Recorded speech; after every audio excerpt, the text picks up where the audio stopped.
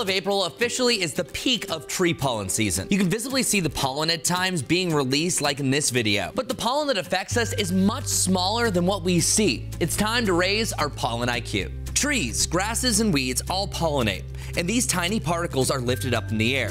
And if you have an allergy for any of these, it usually leads to when pollen gets into your nose, your immune system sees this foreign body as a threat. Dr. Alec Gupta from Atrium Health says this causes a release of a chemical called histamine. Histamines tell your brain it's time to sneeze to get that pollen out.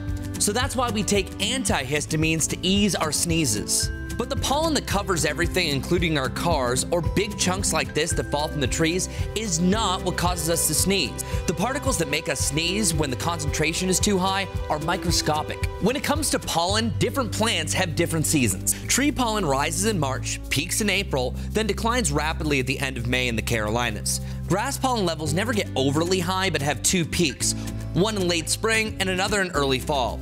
As for weeds, it's really only ragweed that has a prevalent season, spiking in late summer and early fall. This allergen places second to tree pollen. Another allergen that causes trouble are mold spores.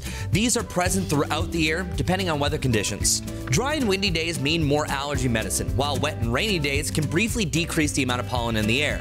However, the rain can also aid the growth of more pollen. So try to breathe easy, my friends. I'm meteorologist Chris Mulcahy with WCNC Charlotte.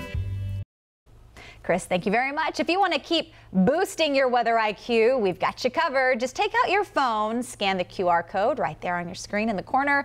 It will take you right to our Weather IQ YouTube page.